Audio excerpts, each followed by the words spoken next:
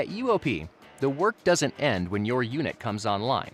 Our more than 700 researchers around the world are working hard to drive important advances in process technology, profitability consultation, and equipment design. Our Chicago area research facilities generate over 3.5 million data points each day alone, and we have more than 150 pilot plants globally that allow us to create step changes in technology and commercialize new processes. Our state-of-the-art research tools give fundamental insights into catalyst discovery. Tools such as our scanning transmission electron microscope, the highest resolution microscope in the world, allows us to see molecules at the atomic level, significantly increasing new product discovery and speed to market.